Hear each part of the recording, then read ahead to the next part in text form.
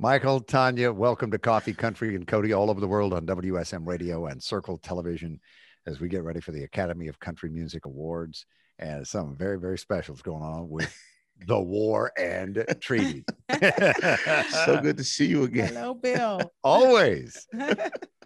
Dierks Bentley is going to figure prominently in your life, I understand. And this is a throwback. I'm going to let you tell the story. And if you could, you maybe could spill the beans about the venue, because we talk about the Ryman and the Opry House, and the Bluebird is a part of the shows, the venues for the Academy of Country Music, but you're doing something even different. Yeah.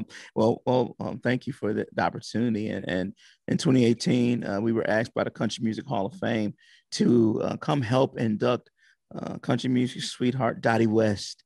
And we sang her 1979 hit Lessons in Leaving, and that evening Dierks was there as well, inducting the bluegrass phenom Ricky Skaggs.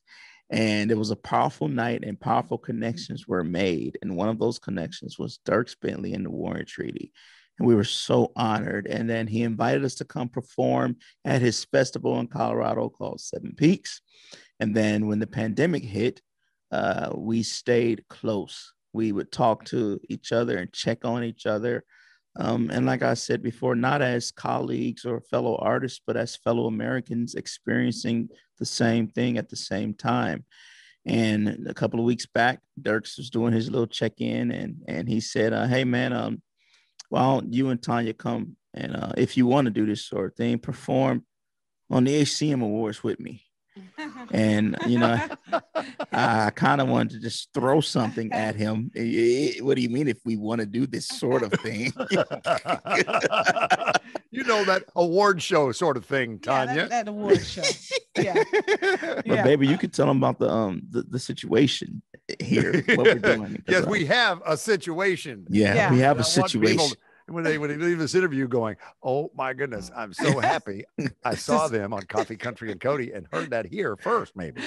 Yeah, we're so excited to do the song Pride on YouTube, which Dierks has recorded before, and he's done it with the Punch Brothers as well as Dale McCoury, the legend. Yeah, and we are just fortunate and grateful to be, that Dierks called us to be a part of this moment. It's just so surreal. It really is. Now, do you know the original U2 version of this song? Yes. Pride in the Name of Love. You're familiar with that? Yes. Okay. Right. I'm a huge U2 fan. Yes, we are. Yeah. Yes, we are. By the way, you look like you could be in a starring role in a major motion picture on the life of like Dinah Washington. Oh, my goodness, I love Dinah Washington. I always say I was born too late. I love that era. You can bring it back. I mean, there you go. Going on. Oh, you just dropped dead gorgeous there. Oh, thank you. And the two words, Heartstown, your new album, which, do you recommend releasing an album in the midst of a pandemic? Is that something that you would suggest to other artists? For me, it all depends on the kind of spirit you have behind it. Yeah. I think that Tanya and I, we did it, and we wanted to put some goodness out. And, a shout out to WSM, because WSM actually played the entire record on air, and we were just in tears the entire time. So, I feel that we did the right thing, and we're proud of it. Yeah. And where does the title had a very specific meaning, special meaning to you, Heartstown. Yeah, we wanted to create a place, from touring. We are like-minded people. We started running into people who just wanted to be accepted and just wanted love and didn't want to have to deal with all the things that we're dealing with as a country, not run away from it, but we wanted a place that was safe to even have hard conversations.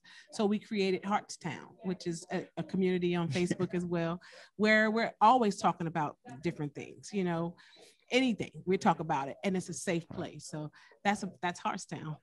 And so is the Station Inn, which is the venue for your performance with Dierks Bentley on the Academy of Country Music Awards. I wanted to mention that. I mean, if Bluegrass had a Ryman Auditorium or a Grand Ole Opry stage, it would certainly be the Station Inn. That's right. That's where Dierks worked on his chops in the early days. While he's rest in peace, JT. Yeah, absolutely. And Dierks, meanwhile, was working in the mailroom just across the parking lot from the Grand Ole Opry. I love those stories. The Nashville Network building. Michael and Tanya, the War and Treaty. Thank you so much for joining us on Coffee Country and Cody this morning. Thank you. Thank you.